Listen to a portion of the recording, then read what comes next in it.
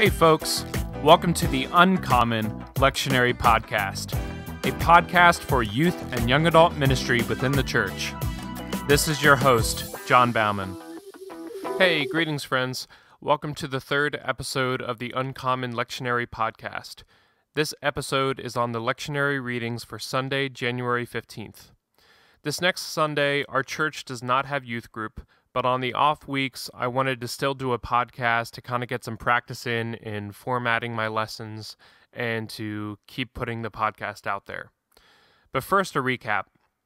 This past Sunday was my first student ministry meeting where the lesson was using the lectionary readings, and honestly, it went really well.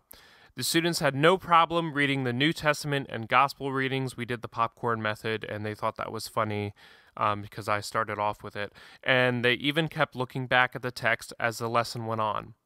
Our night primarily focused on the topic of bullying, and we didn't get to baptism or confirmation like I planned, but honestly, it was such a fantastic time of sharing. And a few highlights from my week. Okay, so a few of my friends online and in real life complimented me on the podcast, and they were very supportive of using the lectionary for students. They just thought that idea spoke to them, that they were thinking the same thing, or something along those lines. The second is an adult from our church asked to sit in on our lesson because they heard the podcast was about bullying and they wanted to share their own stories and offer their own advice. That's awesome. Third, a parent actually told me that their child was not able to come to youth group, but that her and her child would listen to the podcast episode because the topic was important to them. And that made my day because this is why I'm doing this, so that the parents and the students have a resource, that there's better communication, and that stuff like this can happen. So her telling me that really made my day. To start off our podcast today, I wanted to start with a prayer of confession from the Book of Common Prayer. Most merciful God, we confess that we have sinned against you, in thought, word, and deed, by what we have done and by what we have left undone. We have not loved you with our whole heart. We have not loved our neighbors as ourselves. We are truly sorry, and we humbly repent. For the sake of your Son, Jesus Christ, have mercy on us and forgive us, that we may delight in your will and walk in your ways, to the glory of your name. Amen. This week's scripture readings are from the Common English Bible. Isaiah 49, 1-7. Listen to me, coastlands. Pay attention, peoples far away.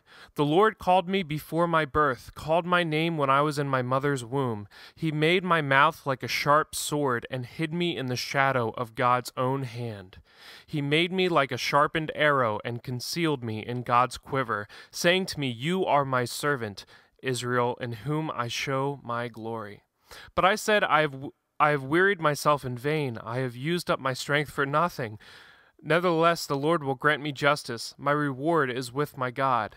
And now the Lord has decided, the one who formed me from my womb as his servant, to restore Jacob to God, so that Israel might return to him.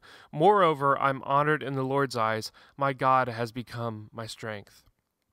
He said, "It is not enough, since you are my servant, to raise up the tribes of Jacob, and to bring back the survivors of Israel. Hence, I will also appoint you as light to the nations, so that my salvation may reach to the end of the earth." The Lord, Redeemer of Israel and its Holy One, says to the one despised, rejected by nations, to the slave of rulers, "Kings will see and stand up, commanders will bow down on account of the Lord, who is faithful, the Holy One of Israel, who has chosen you." Next reading is Psalm 40, verses 1-11. I put all my hope in the Lord. He leaned down to me. He listened to my cry for help. He lifted me out of the pit of death, out of the mud and filth, and set my feet on solid rock. He steadied my legs. He put a new song in my mouth, a song of praise for our God. Many people will learn of this and be amazed. They will trust the Lord. Those who put their trust in the Lord, who pay no attention to the proud, or those who follow lies, are truly happy. You, Lord my God, you've done so many things. Your wonderful deeds and your plans for us, no one can compare with you. If I were to proclaim and talk about all of them, they would be too numerous to count. You don't relish sacrifices or offerings. You don't require entirely burned offerings or compensation offerings, but you have given me ears. So I said, Here I come. I'm inscribed in the written scroll. I want to do your will, my God. Your instruction is deep within me. I've told the good news of your righteousness in the great assembly. I didn't hold anything back, as you well know, Lord. I didn't keep your righteousness only to myself. I declared your faithfulness and your salvation. I didn't hide your loyal love and trustworthiness from the great assembly. So now you, Lord, don't hold back any of your compassion from me. Let your loyal love and faithfulness always protect me. 1 Corinthians chapter 1, verses 1 through 9. From Paul, called by God's will to be an apostle of Jesus Christ, and from Sothesis, our brother, to God's church that is in Corinth, to those who have been made holy to God in Christ Jesus, who are called to be God's people, together with all those who call upon the name of our Lord Jesus Christ in every place. He's their Lord and ours. Grace to you and peace from God our Father and to the Lord Jesus Christ. I thank my God always for you, because of God's grace that was given to you in Christ Jesus, that as you were made rich through him in everything, in all your communication and every kind of knowledge, in the same way that the testimony about Christ was confirmed with you. The result is that you aren't missing any spiritual gift while you wait for the Lord Jesus Christ to be revealed. He will also confirm your testimony about Christ until the end, so that you will be blameless on the day of the Lord Jesus Christ. God is faithful, and you were called by him to partnership with his Son, Jesus Christ our Lord. The next reading is from John chapter 1, verses 29 to 42. The next day, John saw Jesus coming towards him and said, Look, the Lamb of God who takes away the sin of the world. This is the one about whom I said, He who comes after me is really greater than me because he existed before me. Even I didn't recognize him, but I came baptizing with water so that he might be made known to Israel. John testified, I saw the Spirit coming down from heaven like a dove, and it rested on him. Even I didn't recognize him, but the one who sent me to baptize with water said to me, The one on whom you see the Spirit coming down and resting is the one who baptizes with the Holy Spirit. I have seen and testified that this one is God's Son. The next day, John was standing again with two of his disciples. When he saw Jesus walking along, he said, Look, the Lamb of God! The two disciples heard what he said, and they followed Jesus. When Jesus turned and saw them following, he asked, What are you looking for?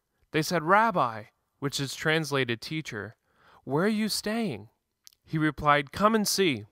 So they went and saw where he was staying, and they remained with him that day. It was about 4:00 in the afternoon.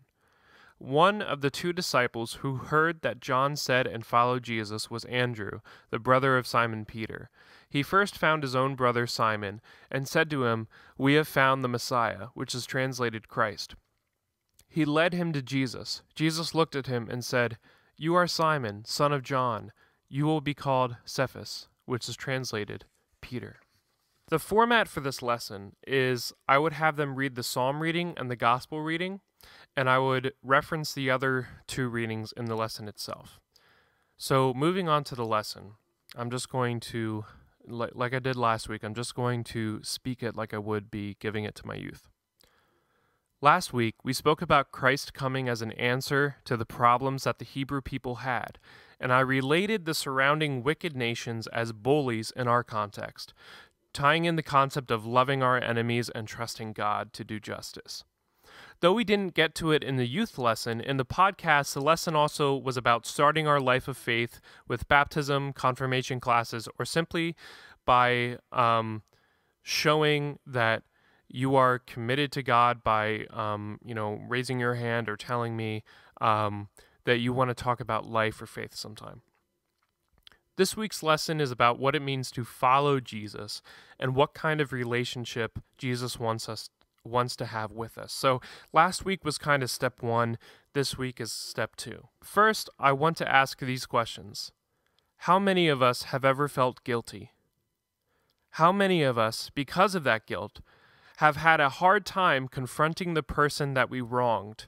Maybe it's our parents, maybe a friend, whoever it was. How many of us have ever felt this same scared feeling in confronting God after we did something wrong? In the psalm reading today, David started off with, "I put all my hope in the Lord. He leaned down to me. He listened to my cry for help. He lifted me up out of the pit of death, out of the mud and filth, and set my feet on solid rock. He steadied my legs. He put a new song in my mouth, a song of praise for our God."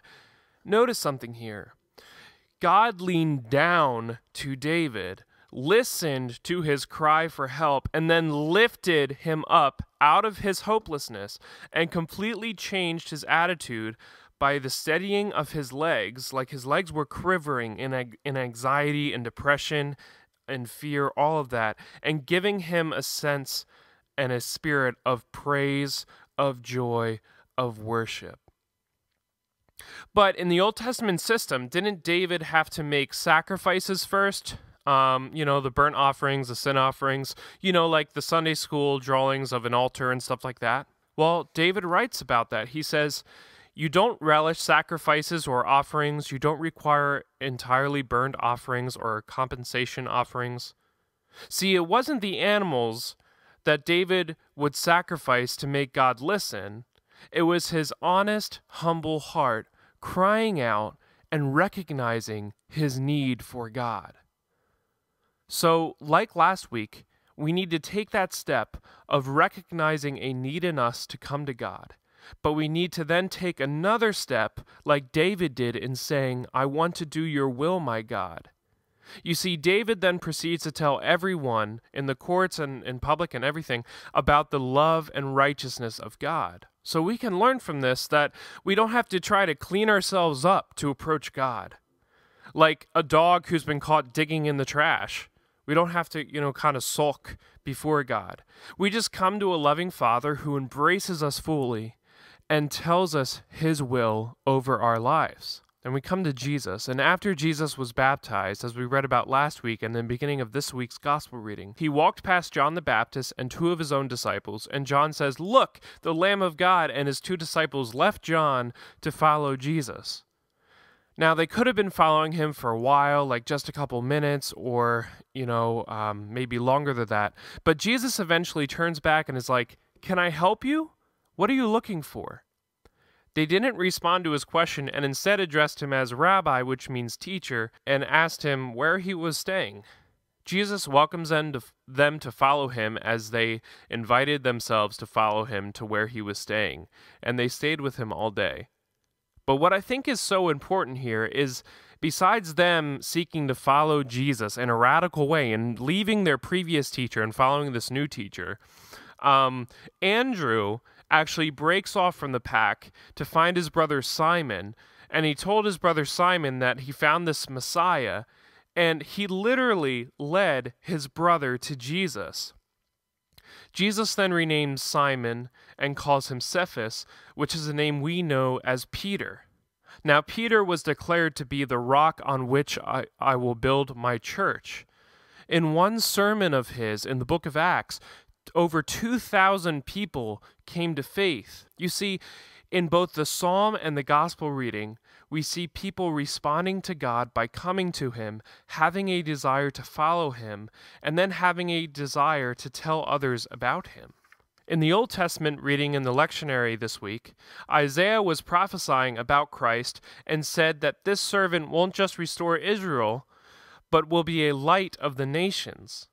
In the epistle reading this week in 1 Corinthians, Paul thanked the Lord for the communication, knowledge, and the spiritual gifts of the Corinthian church. The church was still seeking the Lord's will despite its imperfections, which we would find out later. You see, God always wants to bring light to as many people who can see it.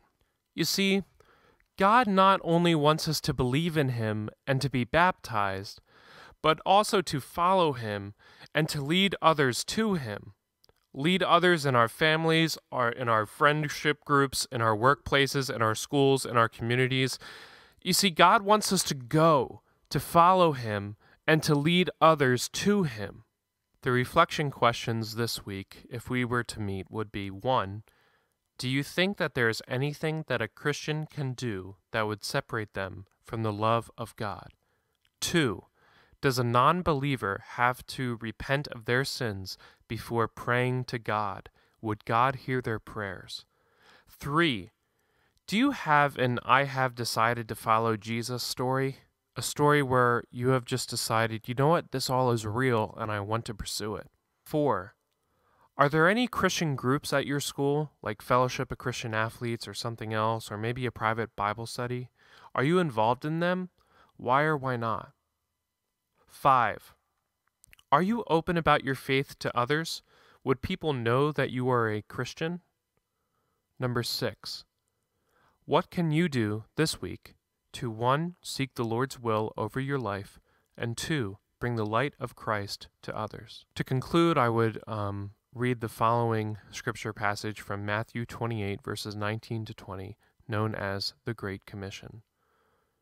Therefore, go and make disciples of all nations, baptizing them in the name of the Father and of the Son and of the Holy Spirit, teaching them to obey everything that I've commanded you. Look, I myself will be with you every day until the end of this present age. Now we will say the Lord's Prayer together. Our Father, who art in heaven, hallowed be thy name. Thy kingdom come, thy will be done, on earth as it is in heaven. Give us this day our daily bread, and forgive us our debts, as we forgive our debtors. And lead us not into temptation, but deliver us from evil. For thine is the kingdom, and the power, and the glory, forever.